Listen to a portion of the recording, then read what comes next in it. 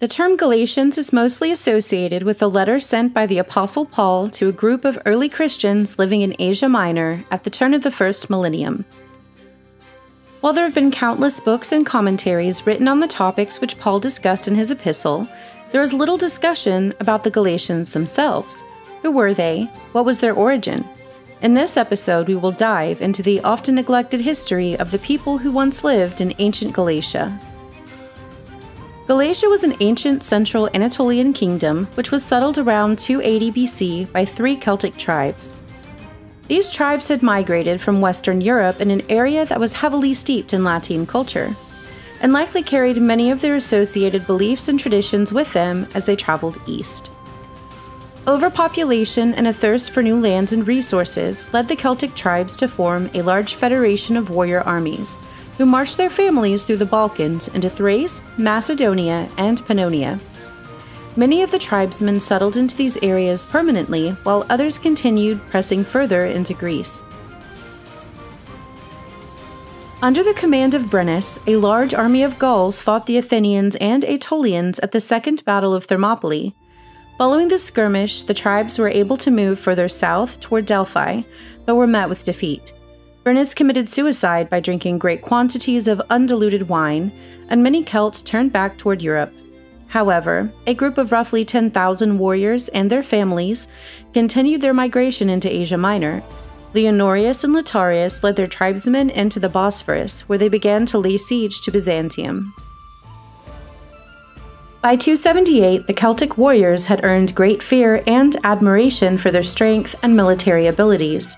Nicomedes of Bithynia had been entrenched in war with his brother, who had allied himself with the Seleucid king Antiochus I. Having heard numerous tales of the skilled warriors, he employed the Celts as mercenaries to fight for the Northern League. The Celtic army was soundly defeated by Antiochus's forces in the Elephant Battle of 275 BC, which kept them from moving further into Seleucid lands. In exchange for their efforts, Nicomedes provided them with land in the northeast of Phrygia. They were further rewarded territories in Cappadocia from Mithridates I for their services against the Ptolemaic fleet. Rather than creating a single kingdom under the direction of one ruler, they divided their territories amongst the 3 tribes and created a governing system much like those of conventional Celtic tribes in Europe. From the larger tribes, smaller subdivisions based on familial descent were established. By the time of Pliny in the 1st century AD, there were as many as 195 clans throughout the region. Strabo described the Anatolian Gauls as they existed at the turn of the first millennium in his Geography.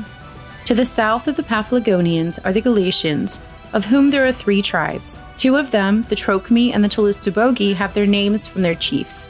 The third, the Tectosages, from the tribe of the name in Celtica. There were 3 nations that spoke the same language and in no respect differed from one another. Each of them was divided into 4 portions called tetrarchies and had its own tetrarch, its own judge, and 1 superintendent of the army, all of whom were under the control of the tetrarch and the 2 subordinate superintendents of the army. The council of the 12 tetrarchs consisted of 300 persons. The Trochmi occupied the parts near Pontus and Cappadocia, which are the best which the Galatians possess. They have 3 walled fortresses, Tavium, a mart for the people in that quarter, where there is a colossal statue of Jupiter in brass, and a grove which is used as a place of refuge, Mithridatium, and thirdly, Dinala. The Tectostages occupy the parts towards the Greater Phrygia. They have the fortress Ancyra, the Tolistobogi border upon the Bithynians. They possess the fortress Blucium. Pessinus is the largest mart of any in that quarter. It contains a temple of the Mother of the Gods held in the highest veneration. The priests anciently were sort of sovereigns and derived a large revenue from their office. Near it runs the river Sangarius, and on its banks are the ancient dwellings of the Phrygians, of Midas, and of Gordius before his time. While some regions of Galatia were desolate and arid, there were many areas with thriving agricultural production. The Galatians were also skilled metalworkers. They established successful trade with neighboring kingdoms, and their society flourished quickly. While a few large cities developed, the majority of Galatia was filled with man-made hill forts, which were used for farms and village settlements. As these initial communities expanded, Galatians began to conduct raids against nearby kingdoms. Some local rulers paid the Gauls tribute to avoid conflicts, but Attalus I of Pergamon chose to refuse payment and fought against their forces instead. Attalus gained a decisive victory and commissioned multiple pieces of art and architecture to commemorate their victory. It is from this time period that inspired famous works such as the Dying Gaul. Soon after, the Galatians were pulled into yet another conflict, this time between the Seleucid Empire and the Roman Republic. Antiochus the Great sought a large number of mercenaries for his war against Pergamon, who was allied with Rome. The Seleucid ruler was killed in the Battle of Magnesia, and after his defeat, the Romans held Galatia responsible for their involvement.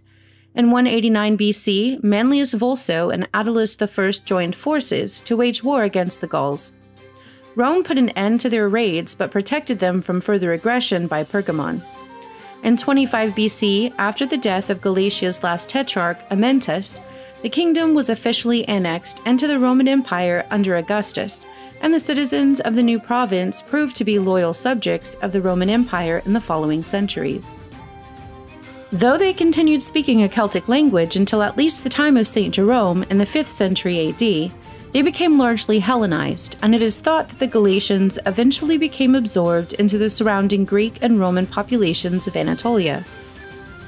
What kind of influence do you think these Celtic immigrants had on the history of Asia Minor? Let us know in the comments below.